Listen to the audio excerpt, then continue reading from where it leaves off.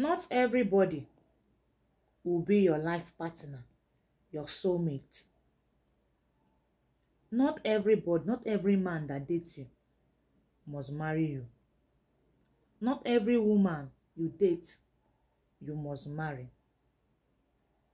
Before you settle down, before you accept that man or that woman, try and do a fact consultation. To have a best marriage, it's not only about character matters, because every character have someone that love it. You may be thinking that her character is worse, somebody will be dying for her or him because of that character. Whatever you hate, other people love it. Marry someone that your chief accepts. Marry someone your father's land deities, mark my word, not one, deities accept. Marry someone your mother's land deity accept, foundation accept. Marry someone your spirit guide accept. That is the person that will give you everlasting love and life. That is the person that you will stay in marriage. Anything that will bring problem will bring joy. That is the person you and him will talk. But many of you find it hard to find that kind of person because of what? You have spiritual damage or spiritual attack. If you're a lady or a man, you have spiritual sparse. Settle that spiritual sparse. Try to do your own negotiation, because if you didn't do it, no man will last with you, no woman will last with you on earth.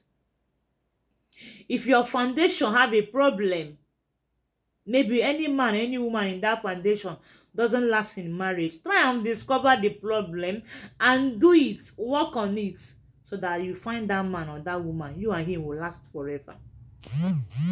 Second one is your water. Anything that is following you that will bring problem to your marital life, settle, acknowledge, separate, align, feed.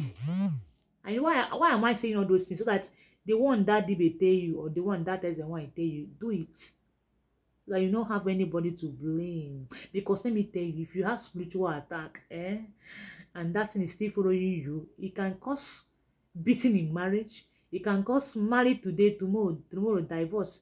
It can cause marry, I know one marry. It can cause marriage, marry, don't give birth, married.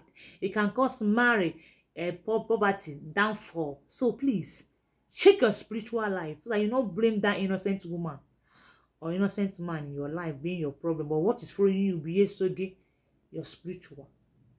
Your attack is coming from you. It transfers to your partner. But if you are free spiritually, on any man come, any woman come, not check or more check. Whether the man or the woman, your spirit guide accept, whether he is poor or is rich, as far as your spirit guide accept him, marry. The marriage must last.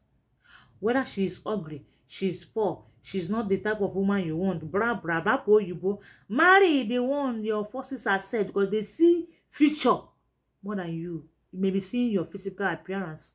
You need beauty, you need rich, I need tall man, I need tall man, I need beautiful old lady, I need the old lady that have a nice shape, I need a man that have everything. What does your forces need? All those things in are good, all those things they are listing, are they listening? What they want from you is your happiness. And that places you can go into in that marriage. You will never have problem. Don't forget to stay the Adam Mary, goddess of the sea. The ancestors' mouthpiece, the water model. On a mission to bring back the old good ways. Please be careful of scammers. My one and only number 080 34 13 1000 070 651